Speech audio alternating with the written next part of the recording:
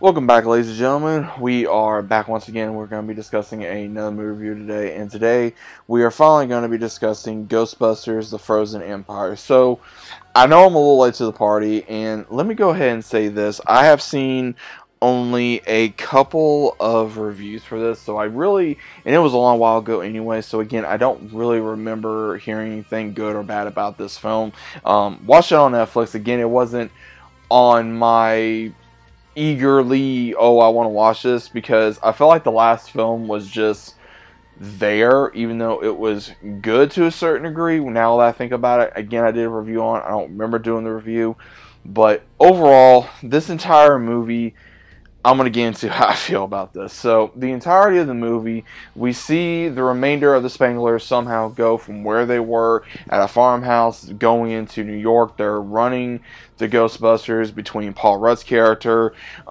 Spangler's daughter, his grandkids, and they took over with help of, I believe it was Ernie Hudson that helped him get the firehouse, if I'm not mistaken, which, again, was kind of interesting to see because I guess of whatever he's been doing, especially in paranormal research. And we see, I will say this, we see a couple cool spirits in here. We see the Blob again. We see this dragon-esque type of ghost. And the entirety of the story is we have a character that is Nadim that sells to, of course, Ray, and gives him this unknown orb, and then they figure out it is containing a massive spirit, demon, whatever. We don't know exactly what it is because they don't really specify, except for when it does get released, which again with Phoebe's being dumb, that we see where it goes and grabs its horns, puts it on, and then it just unleashes like a frozen hell, so to speak. Now, during the entirety of this, we see where Phoebe seems to be the only one that is actually knowing what to do with this technology, that still knows what to do. She's pretty much trying to lead the team, and then when they go through disaster, the mayor, who is a major prick, he just kind of benches her without having her parents really say anything. And then finally, we see where she gets upset because she's been benched, and then she meets this unknown ghost by the name of Melody, who apparently burned herself, and she is still the same way that she's been for however many years. And then we later see that she is using her because of this ghost is kind of talking to her through the spiritual realm, saying, if you can get her to do this, I can open up the spiritual world and you can go see your family. And they kind of just give this, which I'm going to get into later on in the video, of what it seemed like in this. So she tries to, I guess, strike up this friendship with a ghost, even though it's kind of shown that, you're not supposed to do that because, quote-unquote, ghosts are the enemy. And then we see her brother, who really is not in this movie. I will say that for, Finn Wolfhard. He wasn't really in this movie, which, again, I'm not really liking his character too much because, again, he just seems like he's the dumb brother that's like, oh, hey, how you doing? Just there. And he's too caught up on some other girl that is trying to be a Ghostbuster that's just like, oh, hey, I'm pretty, I'm this, I'm that. It's like, why are you a Ghostbuster to begin with? It just doesn't really make sense.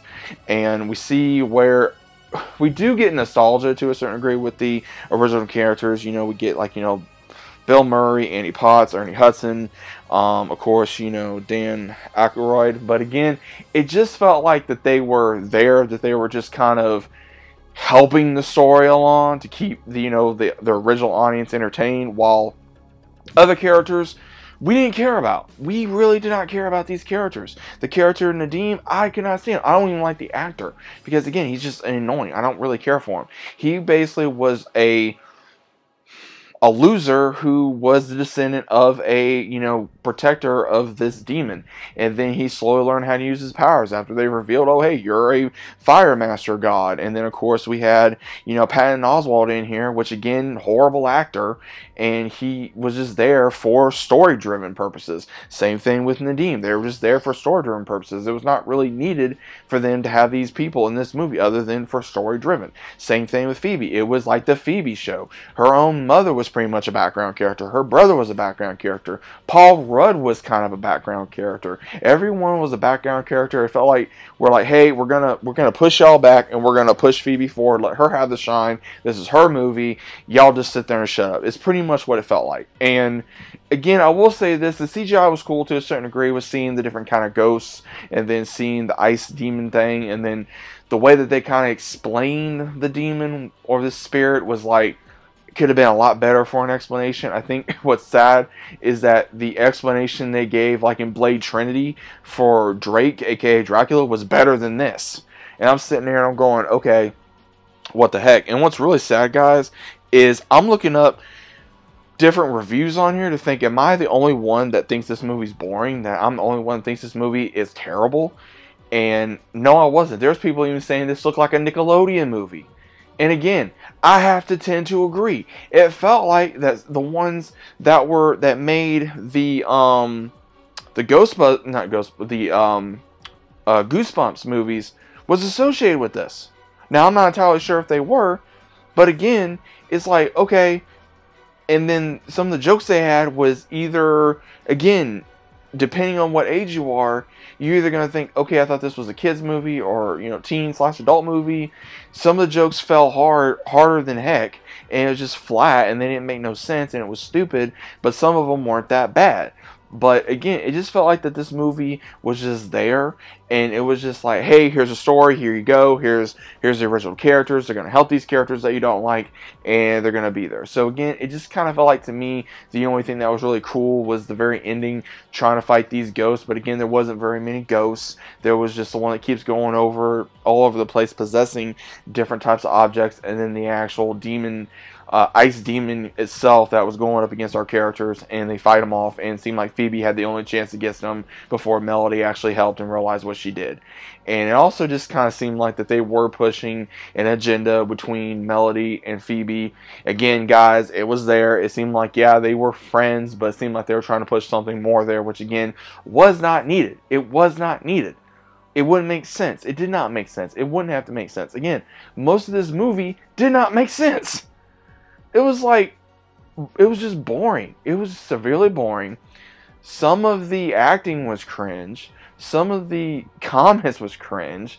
A lot of this was like, okay, why was this made? Who was this made for? Because clearly, I mean, again, I'm not the biggest Ghostbusters fan, but this is horrible. I mean, I feel like that the last few movies we've gotten from Ghostbusters, the one in 2016, the all-female cast, that was a flop. Then they tried to bring Afterlife back. It wasn't that bad, but this one was better to a certain degree for story-wise. Other than just giving us the characters we wanted back at the end of the movie, and they were more infiltrating this movie, but it made it feel like, yeah, of course we know they're older, yes we know they're this, yes we know they're that, but at the same time they still did something to a certain degree. But again, oh, let's leave it up to Phoebe, she's smart, she knows what she's doing, when clearly she made the whole mess of the thing. She's the one that released the spirit, she's the one that met the one Melody, she's the one that did this, and she's the one that, of course, was causing issues that kept screwing up every time she turned around. Even though, granted, the times when she actually did the job of being a Ghostbuster, out of not only saving herself, but her comrades, she gets in trouble for it. And again, there's two sides to the coin on that, which again, yes, it was her fault, but at the same time, she was still doing what she thought was best to protect her friends. But it's kind of, your perspective on things. So, I don't know. I really don't know how to feel about this movie. I'm not like, oh, angry to the top of my lungs like I would be with a Star Wars movie or something, or a Marvel movie. It's just, I feel like that this movie is just there. Like, you could watch it and then forget about it. Because that's how I felt with the last movie. I feel like I've only saw the last movie one time. And put it on the shelf, so to speak. So I feel like with this one, you can definitely put it on the shelf and pretty much forget about it. Again, guys, is this worth a watch? I don't know. I highly don't know.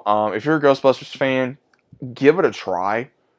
You may like it. If you've never seen any of the Ghostbusters, I recommend you watch the first two, skip the 16 version because it has nothing to do with the others, and then go into Afterlife and then watch Frozen Empire. That's what I highly recommend.